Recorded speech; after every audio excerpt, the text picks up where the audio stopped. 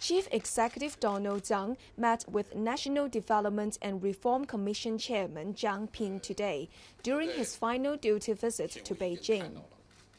Mr. Zhang said they will facilitate Mainland-Hong Kong cooperation according to the central government's wishes and Hong Kong's needs. Mr. Zhang thanked him for the Commission's support, especially the overall planning of the Qinghai area in Shenzhen, which is to be developed into a modern services center.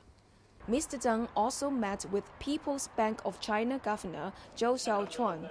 They exchanged views on how to strengthen Hong Kong's role as a renminbi offshore business center to tie in with the national 12 five-year plan.